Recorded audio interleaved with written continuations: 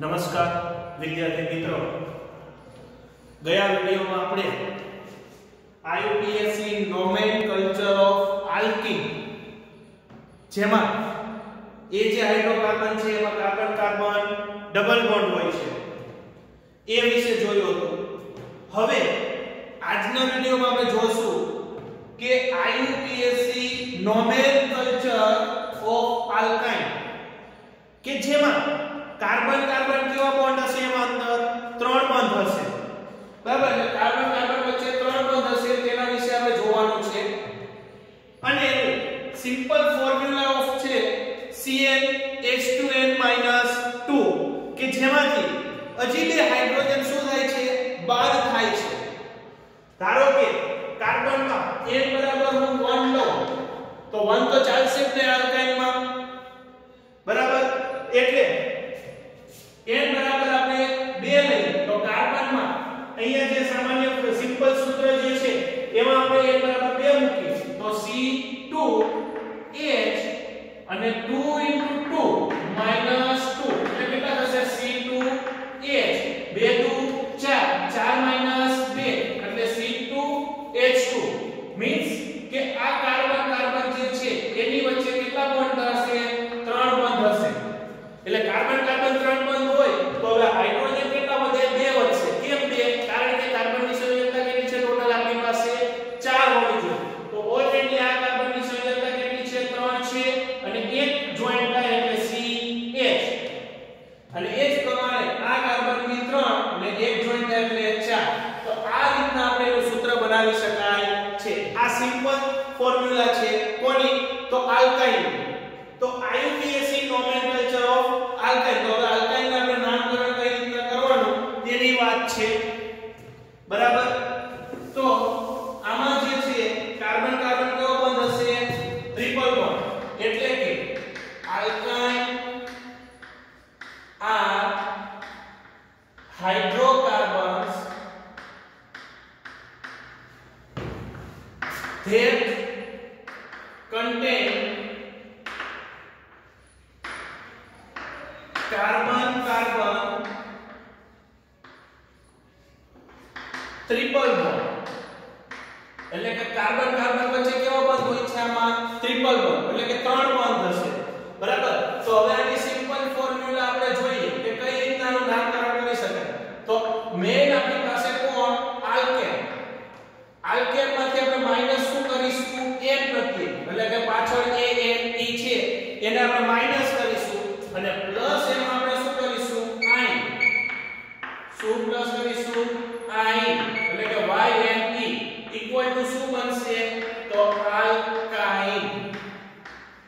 આ રીતનું આ ફોર્મ્યુલા બને છે. અને એની સિમ્પલ ફોર્મ્યુલાનું સૂત્ર જે છે તો શું આવશે, CnH2n-2. ચાલો ઉદાહરણ લેતા જઈએ આપણે કે 2 કાર્બન વાળું હોય એવું કહ્યું તો આ 2 કાર્બન વાળું. બરાબર, હવે આનું નામકરણ આપણે શું થશે, તો આપણને સિમ્પલ 2 કાર્બન એટલે કોણ, ઇથેન. 2 કાર્બન એટલે કોણ, ઇથેન. તો ઇથેન માંથી પાછળથી a ની એટલે કે n પ્રત્યય કાઢવાનો અને y ની જોડ દેવાનો તો શું આવશે, ઇથાઇન. શું આવશે, ઇથાઇન પાછળ આવશે. અને આનું જે આપણે જાણીતું નેમ છે એ કયું છે, એસિટિલિન. કયું જાણીતું નેમ છે આપણે, તો આને આપણે એસિટિલિન તરીકે ઓળખી શકાય છે. બરાબર, એ જ પ્રમાણે બીજું છે આપણી પાસે CH3C ટ્રિપલ બોન્ડ CH. તો આનું નામ શું થશે, 1 2 અને 3 કાર્બન. 3 કાર્બન એટલે પ્રોપાઇન. બરાબર, અને એનું જાણીતું નામ આપણી પાસે શું આવશે, તો જો આટલો ભાગ એટલે તો આને આપણે શું કહીએ, એસિટિલિન જ કહેશું.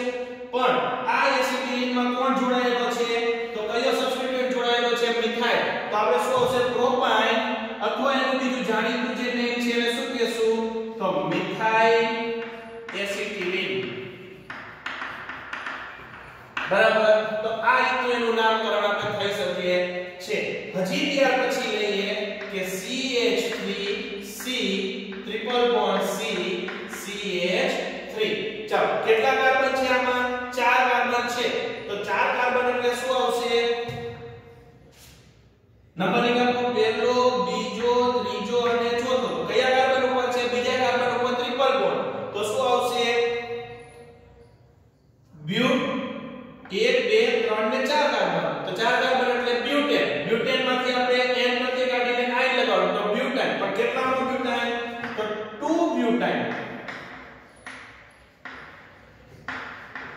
બ્યુટાઇન અહીં બીજા કાર્બન ઉપર છે અને એનું નામ આપવું હોય બીજું જાણીતું ને તો શું આવશે તો આ ભાગ તો એસિટિલિન આ ભાગ એસિટિલિન પણ બંને બાજુ મિથાઇલ ગ્રુપ છે તો કયો મિથાઇલ ગ્રુપ આવશે તો ડાઇમિથાઇલ એસિટિલિન બરાબર તો આ રીતના આપણે આ તો ખાલી યાદ રાખજો કે આ વસ્તુ આપણે ઓળખાય છે ને બરાબર બાકી નામકરણ તો આપણે આ થવાનું ઇથાઇલ પ્રોપાઇલ બ્યુટાઇલ પેન્ટાઇલ એ રીતના બરાબર ચાલો હજી આપણે ઉદાહરણ લેતા જઈએ તો CH3 CH2 C triple bond CH બરાબર ચાલો આને નંબરિંગ આપો આને નંબરિંગ આપશો તો 1 2 3 and 4 તો આનું નામ શું થશે ચાલો તો 1 બ્યુટાઇન શું આવશે એનું 1 બ્યુટાઇન આ રીતના આપણે લખી શકાય અથવા એવું પણ લખી શકાય કે બ્યુટ 1 આઇન બીજી રીતના લખવું હોય તો શું લખાય તો જે સબસ્ટ્રેટ છે બ્યુટ બરાબર અને પછી 1 તો આઇન બ્યુટાઇન ઓકે હવે ત્યાર પછી આપણી પાસે છે CH3 CH2 CH2 C triple bond CH ચાલો આનું નામકરણ કરવું હોય તો 1 2 3 4 5 તો આવશે શું 1 પેન્ટાઇન 1 પેન્ટાઇન અથવા તો પેન 1 આયન પ્રત્યે આપણે લખી શકાય છે બરાબર ત્યાર પછી આપણી પાસે છે કે CH3 CH CH3 C triple bond CH ચાલો નંબરિંગ આપો તો 1 2 3 4 તો કઈ પોઝિશન ઉપર મિથાઇલ ગ્રુપ છે ત્રીજી પોઝિશન ઉપર તો ત્રીજી પોઝિશન ઉપર એટલે કે 3 મિથાઇલ શું આવશે 3 મિથાઇલ કેટલા કાર્બન છે 4 કાર્બન એટલે શું આવશે બ્યુટ 1 આઇન 3 મિથાઇલ બ્યુટ 1 આઇન અથવા તો તમે એવું કહી શકો કે 3 મિથાઇલ 1 બ્યુટાઇન એવું પણ આપણે કહી શકાય છે બરાબર ત્યાર પછી આપણી પાસે છે CH3 CH2 C CH3 CH2 CH3 CH2 C triple bond CH ચાલો નંબરિંગ આપો તો as it is numbering triple bond જે છે ત્યાંથી 1 2 3 4 5 6 તો હવે સૌપ્રથમ એમાં જે આપણે સબસ્ટિટ્યુઅન્ટ છે એની વાત કરીશું તો એમાં સબસ્ટિટ્યુઅન્ટ આપણી પાસે કયા છે બે છે એક મિથાઇલ ગ્રુપ છે અને એક ઇથાઇલ ગ્રુપ છે હવે આ બેમાંથી પહેલા કોને લેવાનું તો આલ્ફાબેટિક પ્રમાણે ઇથાઇલ પહેલા આવે કે મિથાઇલ એટલે કે ઈ પહેલા આવશે કે એમ પહેલા આવશે તો આપણી પાસે સૌપ્રથમ પહેલા ઇથાઇલ આવશે તો આનું નામકરણ શું થશે તો 4 ઇથાઇલ પછી ફોર્થ પોઝિશન ઉપર methyl group 4 methyl 4 ethyl 4 methyl અને અહીંયા શું આવશે કેટલા કાર્બન 6 કાર્બન એટલે શું આવશે હેક્સાઇન હેક્સા 1 આઇન અથવા તો 1 હેક્સાઇન તરીકે પણ આપણે એને ઓળખી શકાય છે બરાબર તો આ રીતે આપણે એનું નામકરણ કરી શકાય છે હવે ત્યાર પછી આપણે નેક્સ્ટ જોશું કે CH triple bond C CH2 C triple bond CH ચાલો હવે ટ્રિપલ બોન્ડ બંને બાજુ સેમ છે 1 2 3 4 5 બે બાજુ ટ્રિપલ બોન્ડ જ છે બરાબર તો આનું નામ 5 કાર્બન એટલે શું આવશે પેન્ટા 1 4 પેન્ટા 1 4 અને બંનેમાં ટ્રિપલ બોન્ડ છે તો ડાઇન પેન્ટા પેન્ટા 1,4 ડાઈ અથવા તો 1,4 પેન્ટા ડાઈ તરીકે પણ ઓળખી શકાય 1,4 પેન્ટા ડાઈ તરીકે પણ આપણે ઓળખી શકીએ છીએ બરાબર ત્યાર પછી છે આપણી પાસે CH triple bond C CH2CH double bond CH2 ચાલો હવે એકમાં ડબલ બોન્ડ છે ને એકમાં ટ્રિપલ બોન્ડ છે તો આપણે I પહેલા આવે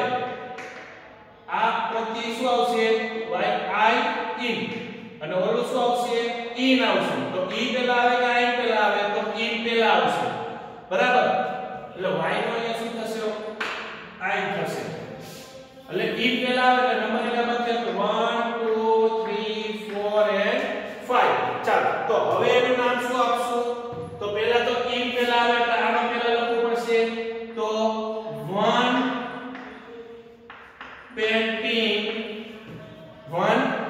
પેન્ટીન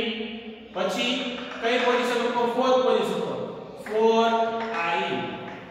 1 પેન્ટીન 4i તરીકે પણ આપણે લખી શકાય છે કારણ કે E પ્રત્યયમાં શું આવશે આપણી પાસે પહેલા આવશે પછી I પ્રત્યય આવે એટલે 1 પેન્ટીન 4i તરીકે પણ ઓળખી શકાય છે બરાબર હવે આ રીતનું હતું હવે ત્યાર પછી આપણી પાસે એક મોટો સબસ્ટન્સ લઈએ કે CH3 CH2 CH CH3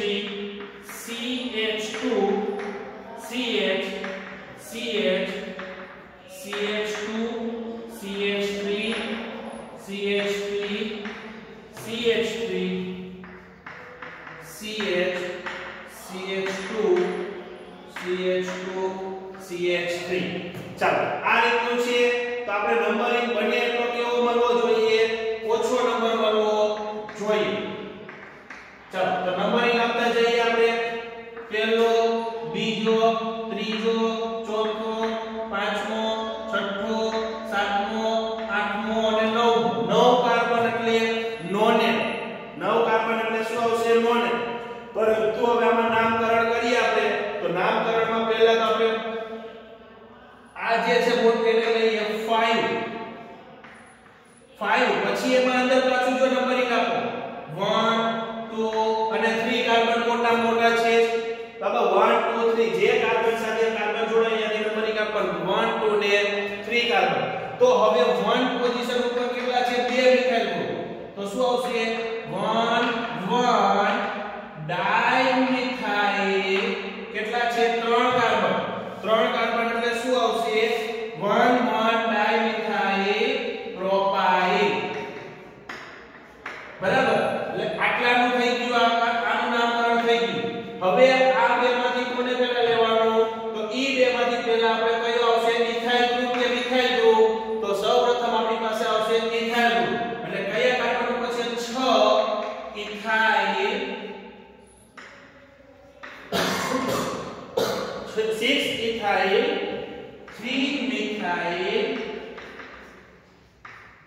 ને કેટલા કાર્બન નોનેટ એટલે કે 9 કાર્બન નોનેટ તો આ રીતે આપણે એનું નામકરણ કરી શકાય શું કર્યું તો પહેલા પાંચમા પોઝિશન ઉપર જેટલા કાર્બન હતા એ પ્રમાણે આપણે પહેલા પાંચમાનું પોઝિશન લઈ લીધી